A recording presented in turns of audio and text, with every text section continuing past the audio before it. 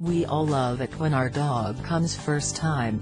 I call this the recall, but it doesn't always happen that way, and it doesn't happen overnight. To develop an amazing recall where you can call your dog from extremely long distances, or off a high-speed chase takes time, a strong bond, and a dog that really listens and does what you say even though sometimes it would rather do something different.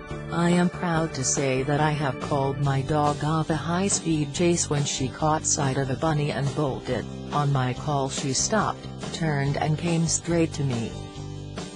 And as you can see in the video above, I've called them from the neighbor's yard. This is something to aim for, and with everything, practice makes perfect. A few things to consider about the recall outside the house. Check the basics first. You must have established yourself as pack leader. Using your dog should be walking well on the leash, no pulling. You should have established great recall around the house first. When progressing to outside, follow these principles as much as you can to start with. Use a long line, make sure it is strong and long preparation. Arm yourself with the most amazing treats, and some average treats, maybe some of his dinner train before dinner. If your dog is hungry, then he will be very responsive to food rewards. Use a treat bag such as bump bag or a fanny pack. At least make sure that your dog knows what the rewards are if he plays his cards right today.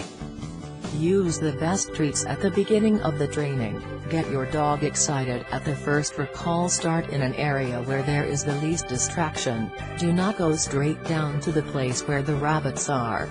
Remember this step-by-step approach. You will get to where you want to be, but not by rushing. Always maintain control. Keep your dog on the long line until you are sure he will return. Keep the end of the long line within reach. You must be able to stand on the long line at all times. Call and move away. Practice calling your dog and moving away from your dog so he is more likely to run towards you than if you call and move towards him. Key points to think about: what your praise is worth. You decide the value of your own affection, pats, cuddles and praise. Does your dog just get it for free? Everything on your terms. Never give your dog a pat, cuddle or affection on its terms, or you are making it worthless in your dog's eyes. The recall starts at home.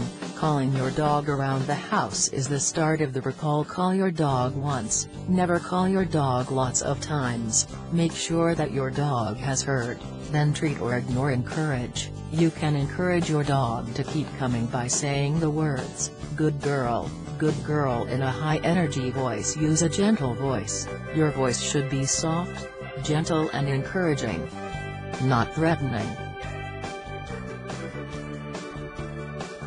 The quote, by horse whisperer Monty Roberts, sums it up: use as little as possible, but as much as necessary. You can always use a more commanding voice when you need to. Outside, off-leash. Motivate your dog.